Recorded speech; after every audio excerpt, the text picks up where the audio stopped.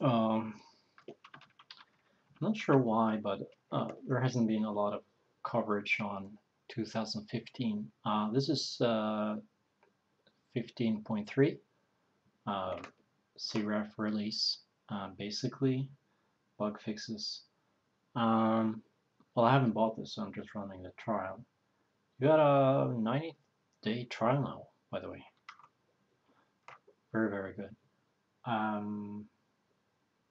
Thing here is that, okay, 2015 LightWave was not so good for modelers, but there are things, and I just wanted to explore that. So you can select and deselect by double clicking, I believe. I got a shortcut here, but I guess that's what they use in 2015. Let's see. Um,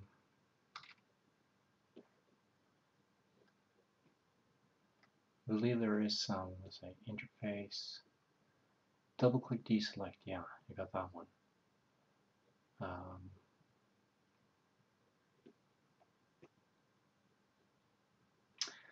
So that's good. So double click deselect, but you also got double click to retrieve the selection. That's good.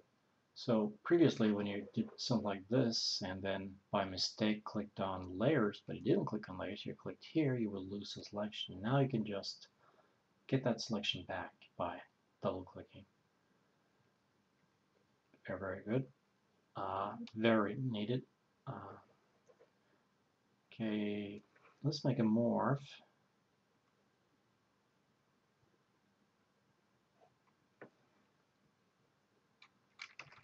Morpheus. And this is very nice as well. When I make a morph, I get these blue lines. That was needed for quite a while, actually. So,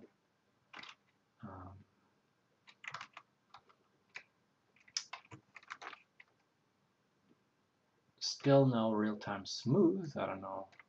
So that's, of course, a complaint about 2015. There's a lot of, well, there's almost basically no new modeler tools, basically. So, not a fan of that. But nice other small additions, though.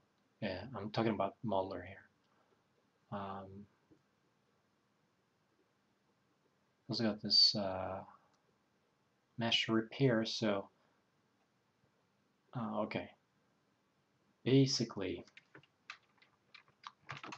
what that does, it just removes really 2-point polys and stuff like that.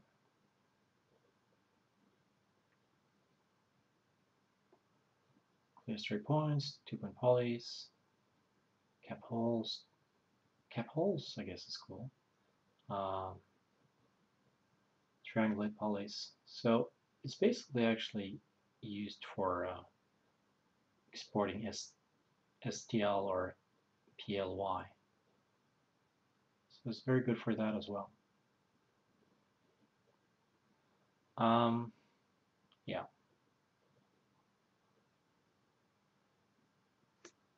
But yeah, not too many updates really in Modeler 2015.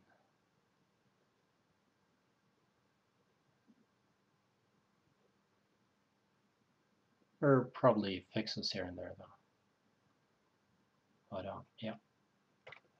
Anyway, just wanted to give you an update on that.